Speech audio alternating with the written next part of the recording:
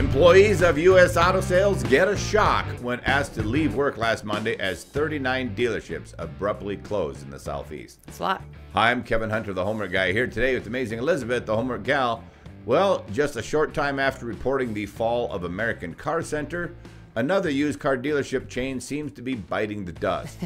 The future of U.S. Auto Sales is uncertain as many factors seem to have led the company to, as it says, temporarily close its 39 dealership locations across 6 different states, including Georgia, Florida, Tennessee, South Carolina, North Carolina, and Alabama. How temporary it is remains to be seen. Also, in typically classy car dealership way of communicating, executives sent out an email last Monday which shocked employees to finish what they were working on, clock out, and leave the facility. I'm not laughing at the message. I'm simply laughing at how stupid the method of communication is. Yeah. So essentially, here's the boot. Yeah, pretty much. 11 Alive reported that employees received an email that read, "I regret to inform you that effective immediately for the next 48 hours, we must temporarily close all of our dealership locations and temporarily pause our retail operations, including our BDC, underwriting, and reconditioning. If you're currently working in one of these areas, please finish what you're doing, clock out, and leave the facility." Boom. Ouch. Following the surprise announcement of this so-called temporary 48-hour closure, the company said, "Our loan servicing operations will remain open and continue to support our customers." So if you bought your car there, you'll still be able to contact the payment center. But here we are, and it's a week later, and there's still no sign of life at the U.S. Auto Sales stores. Not the very lights, temporary. Yeah. The lights were turned off, and signs were posted on all doors notifying the public that dealerships are temporarily closed. As I said, it's well beyond the 48-hour window the company put in its original emails to its team last Monday. 11 Alive News sent several emails to the company's media inquiries email, but as of late last Thursday night, no response or statement had been received regarding the current status of the U.S. Auto Sales. My guess is that the closing is about as temporary as the American Car Center closing was. Right. Employees and managers speaking to 11 Alive News asked to remain anonymous, saying they're frustrated by the lack of transparency from the executive team regarding the future of their jobs. Yeah, they don't communicate all that well internally. No. Many dealerships suck at it. A little background here. U.S. Auto Sales states on its website it was founded in Lawrenceville in 1992. The company describes itself as providing pre-owned automobiles to those who might not be able to purchase a vehicle through traditional means. We have proudly helped thousands of people into quality vehicles and onto their feet.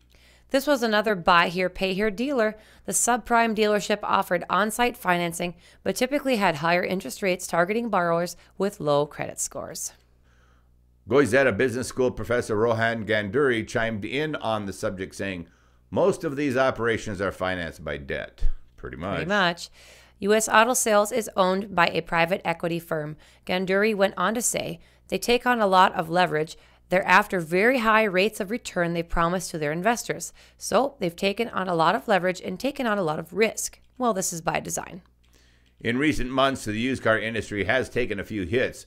What's often been the case in dealerships like this is that they have many loans on the books that were for much more than the actual value of the vehicle was. That's right. So, for example, if a vehicle has an actual cash value of $13,000 and yet the loan is more like $20,000, the company is showing they are lending out $6,000 or $7,000 more than what is the worth of the car.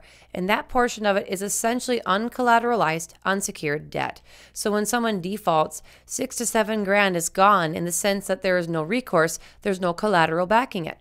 Poof, it's gone. Like a fart in the wind. If the borrowers don't pay their loans, then U.S. Auto Sales has nothing left to pay off their debt. The company gets left with little choice. They either make their payments on these debts, or they have to restructure or file for bankruptcy, or just go out of business. With the economy being what it is, with high inflation, among other factors, none of it is helping things for this subprime dealership. We've also seen interest rates go up. Along with everything else, it's eating into people's budgets. Everyone is hurting, but especially the people with low credit scores who these subprime auto dealerships have focused on. As of late last week, the future of U.S. Auto Sales and its employees remain uncertain. Possible deals may be happening behind closed doors to correct the issue.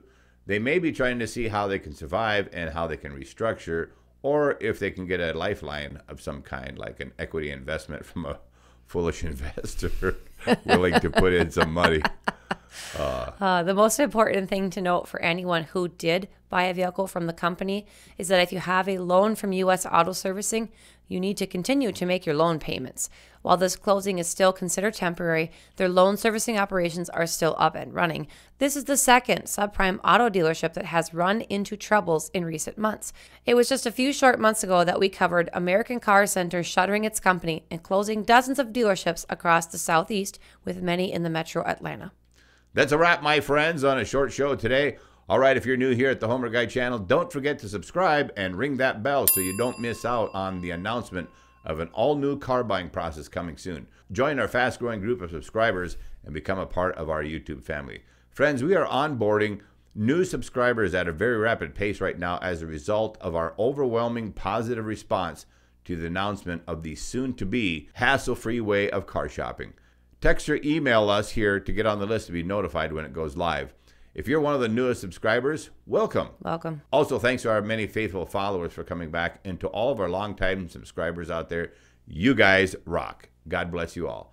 I'm Kevin Hunter, the Homework Guy, signing off with Amazing Elizabeth, the Homework Gal. The Homework Guy team is serving truth and justice in the car business. We gotta go.